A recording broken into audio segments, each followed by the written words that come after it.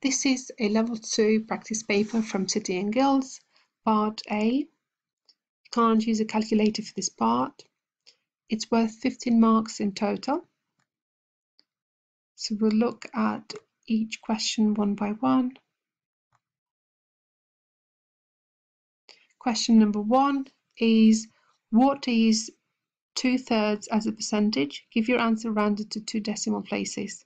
2/3 is 2 divided by 3, which is 0.666. So 6 is recurring. And as a percentage, this is 66.666 and so on. So we need to round this to 2 decimal places to have 2 digits after the decimal point, and because this is a 6, this one in front of it will become a 7, so 66.67%. Question number 2. What is 14% of 200? So we'll break 14% down into 10% and then 1% and so on. So 10% of 200 is 1/10 of it. So 200 divided by 10 gives us 20. 1% of 200 is 1/100th of it. So 200 divided by 100 gives us 2, knocking off the 2 zeros. And another 3% we need of 200. So 3 lots of 1%, which is equal to 2. There we have it. So 3 times 2 is 6. So 10% and 1% and 3% makes 14%. And 20 and 2 and 6 makes 28. So 14% of 200 is equal to 28. In this third question, we've got to add 2.5 to 3 3/4. So if we add the whole numbers first, 2 and 3 gives us 5. Then we have 1/2 and 3/4. So 1/2 looks like this, and 3/4 looks like this. So half here, and this other half makes a whole. So this now becomes a 6, and we've got 1/4 left. So 6 1/4, which is option C. Question number 4. What is 75 as a fraction of 125? Give your answer in its simplest form. So 75 out of 125. Now I can see that both 75 and 125 are multiples of 25.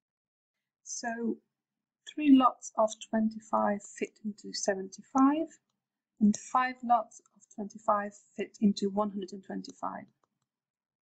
If you didn't spot that 75 and 125 are multiples of 25, maybe you spotted that they're multiples of 5 because they both end in 5s. So you could have done it that way as well, and the end result would still be the same.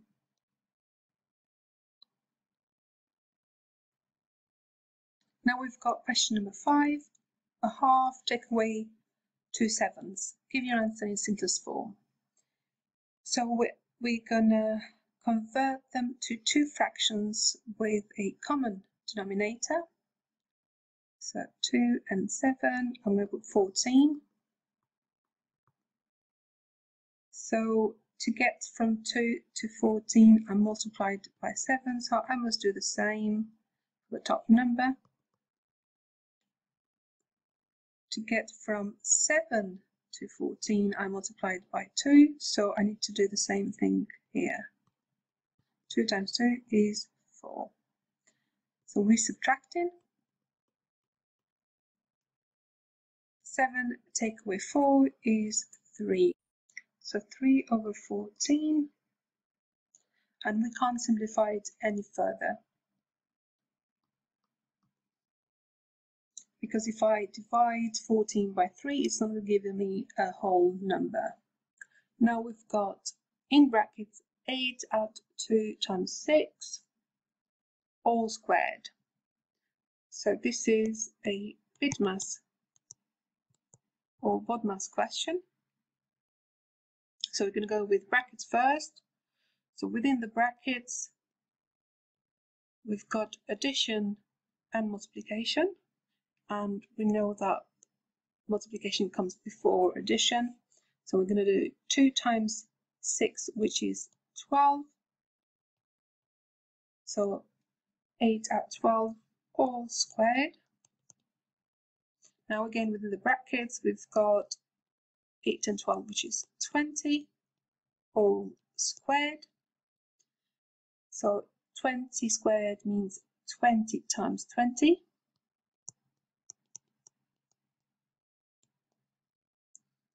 And you could do a column method, but I'll share a very quick method here. 2 times 2 is 4. Add the 2 zeros, gives us 400. If you use the column method, you go 0 times 0 is 0, 0 times 2 is 0, then put a 0 down, 2 times 0 is 0, 2 times 2 is 4, and that gives us again 400.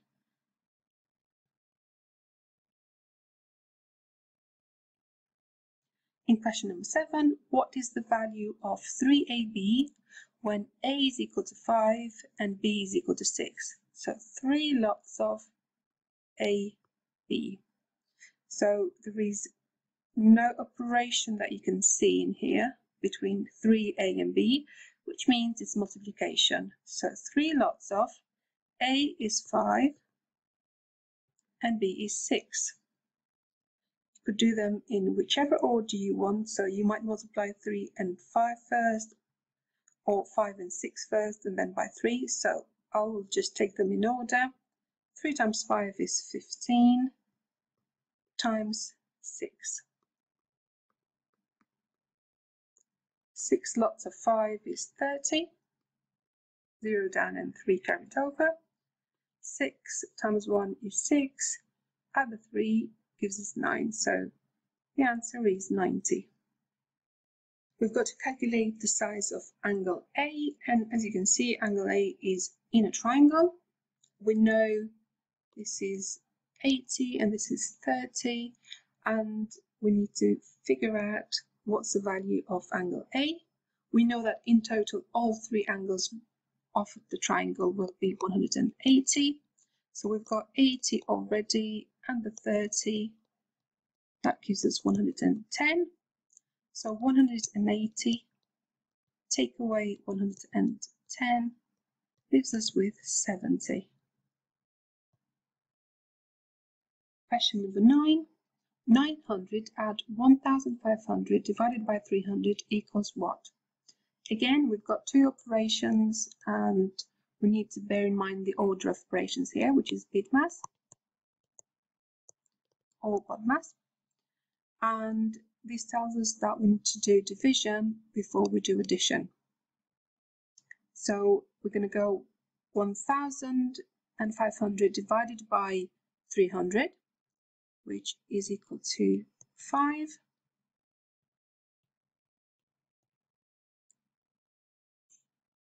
Because 5 lots of 300 fit into 1500.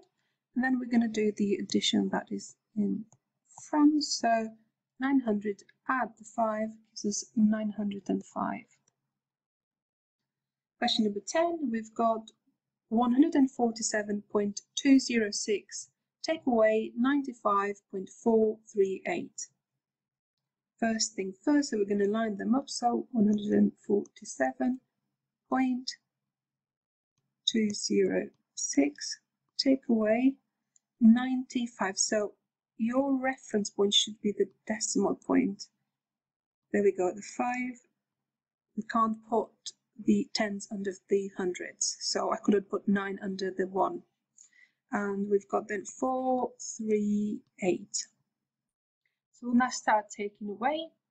6 take away 8.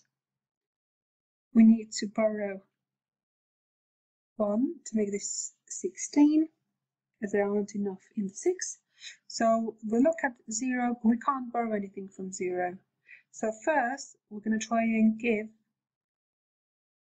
the 0 a 1 in there to make it a 10. So 0 will borrow from the 2. So this becomes a 1 and this becomes a 10. Now I can borrow from a 10 to make it a 9, and this would become 16.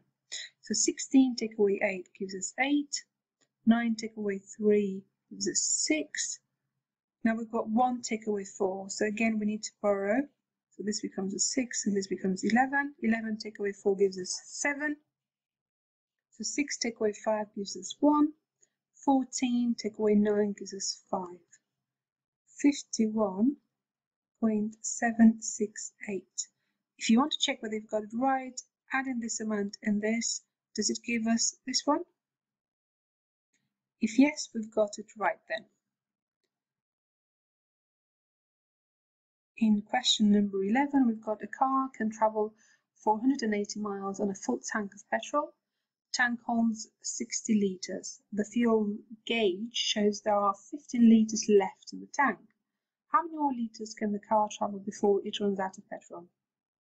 So 60 litres will make 480 miles. What about 15 litres? How many miles will they make? So to get from 60 to 15, we have divided by 4. So we need to do the same thing over here, divide by 4. So 480 divided by 4. How many 4s into 4 is 1? How many 4s into 8? It's 2. Into 0 is 0. So it's 120 miles. The probability that a salesperson will get an order from a visit to a customer is 1/4. She has 2 visits tomorrow. What's the probability that she will get orders from both visits tomorrow? Give your answer as a fraction in its simplest form. So there is the first visit. They could get an order or not an order. And to get an order, the probability is 1/4. To not get it is 3/4. Then second one. So if the first person got an order, the second person could get an order or maybe not an order. So then again, the probability of them getting an order is 1/4 and not getting an order is 3/4. Same thing here. Order, not order, 1/4 and 3/4. So we're looking for the probability that you will get orders from both visits. So that is this route, order and then order again. So 1/4 times 1/4.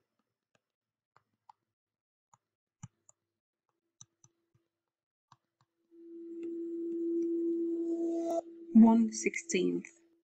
This table shows the change in number of employees in different departments of a company compared to last year. We've got admin gone down by 1, design, no change, production 4 more, packing 2 more, warehouse 1 down, marketing 3 down. So we've got to work out what is the total change in the number of employees compared to last year. There are different ways you could solve this, but I would go, let's see how many it's gone down for certain departments. So we've got 1 down and another 1, 2 down, so 5 down. And we'll look at the positive one, so how many have gone up, increase the number of employees, and we've got here 4, and there we've got another 2, 6. So we can see that it's gone overall, it's gone up by 1. So they have 1 more employee than last year. So having a look at the options, it's this one. A manager wants to give a pay rise to everyone who is paid less than the average salary. This table shows the annual salaries of the employees in the company. We've got their names and we've got their salary in thousands of pounds. We've got to tick all the employees who paid less than the median salary. So first of all, we need to work out the median salary. I'm going to start by ordering them from the smallest to the highest, from the lowest to the highest salary. So I can see that 15.5 is lowest, then we've got 16, then we've got 18.5, then it's 20, 22, 23, another 23, and another 23, and finally 36. So I'm going to cross them out on both sides to see what is in the middle. Then we've got 22. So anything that is lower than 22, we're going to have to tick. So we've got this 16 here. We've got 15.5, 18.5, and then 20.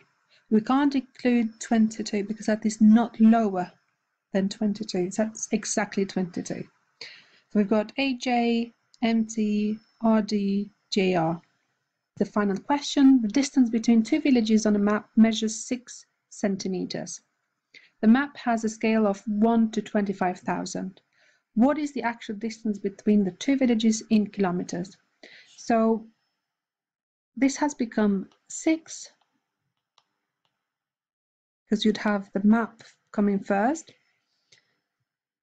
the actual measurement on the map, and then the measurement in reality. So to get from 1 to 6, we've multiplied by 6. We're going to multiply by 6 as well on the other side. So 25,000 times 6. 6 times 0 is 0. 6 times 5 is 30. 6 times 2 is 12, and the 3, 15. So it's 150,000 centimeters, because we input centimeters, so we get out centimeters. There are no units attached in the actual ratio, in the scale. So we're going to have to convert 150,000 centimeters to kilometers. So 1 kilometer is equal to 1,000 meters, and 1 meter is equal to 100 centimeters. So we've got centimeters here. We're going to convert them to meters first. Since 1 meter is equal to 100 centimeters, we're going to divide this by 100 to get the number of meters first. So it's knocking off the 2 zeros. We divide it by 100. So we're going to have